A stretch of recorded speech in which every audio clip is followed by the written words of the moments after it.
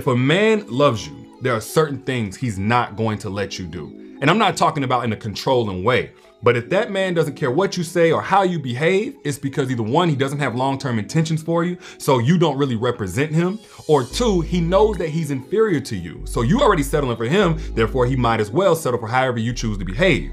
But if that man does not hold you accountable or try to stop you from doing anything, like say for instance, a man who loves you is not gonna let you talk about yourself any type of way, no matter how discouraged you get. Yeah, he's gonna create a safe space, but the moment you start reinforcing certain narratives that say you're unworthy of love or you're incapable of doing something, he's going to stop you like, nah, you don't get to talk about you like that. I ain't gonna let nobody else talk about you. So you don't get to talk down on yourself. You can do this. You can get through this. You can accomplish that.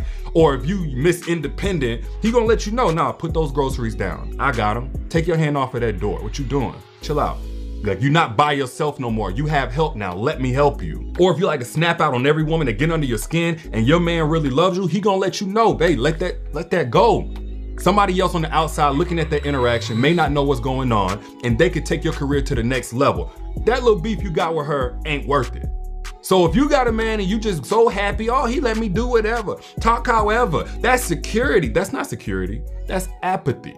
When a man cares about you, he will protect your best interest from anybody, even you.